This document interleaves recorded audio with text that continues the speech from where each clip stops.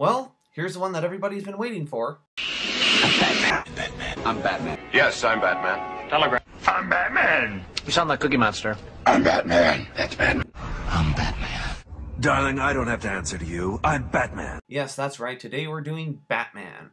Okay, so Batman, or Bruce Wayne, was originally published in May of 1939, created by artist Bob Kane and writer Bill Finger. First appearing in Detective Comics issue 27, and for 20 years had a very successful run in comics up until 1964, when sales on the Batman titles fell drastically.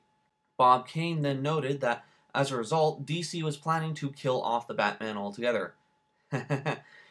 Considering the fact that they're shoehorning him into the next Superman movie, I have to kind of laugh at that. But anyways, in response to this, editor Julius Schwartz was assigned to the Batman titles. He presided over drastic changes beginning with Detective Comics issue 327, May of 1964, which was cover billed as the New Look.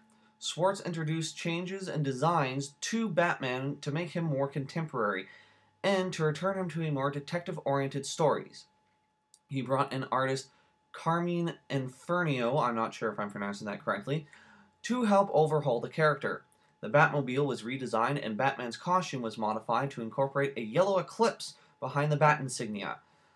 The space aliens, along with other characters from the 1950s, such as Batwoman, Ace, and Batmite, were all retired. Batman's butler Alfred was also killed off, though his death was quickly reversed. Well, a new female relative of the Wayne family, Aunt Harlot, came to live with Bruce Wayne and Dick Grayson for a time. The debut of the Batman television series in 1966 had a profound influence on the characters, most notable Batgirl, Barbara Gordon, and Mr. Freeze, and would be one of the biggest hits for Batman, even though there was a movie serial several decades before in the 1940s, but hardly anyone remembers that, so we're not going to spend much time on that.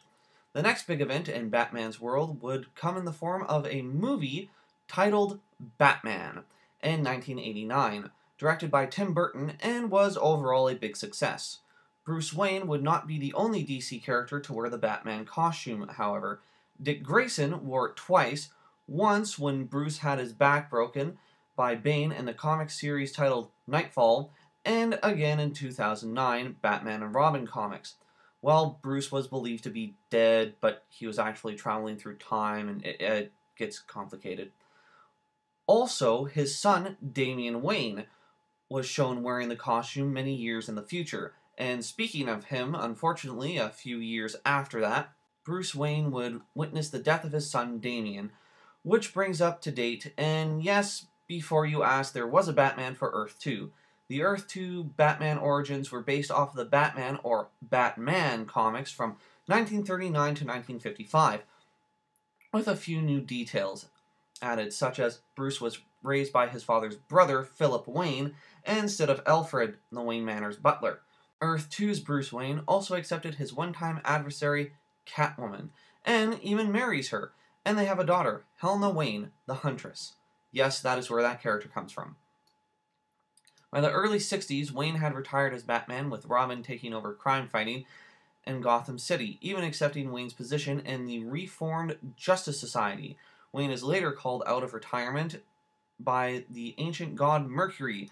Yeah, just go with it.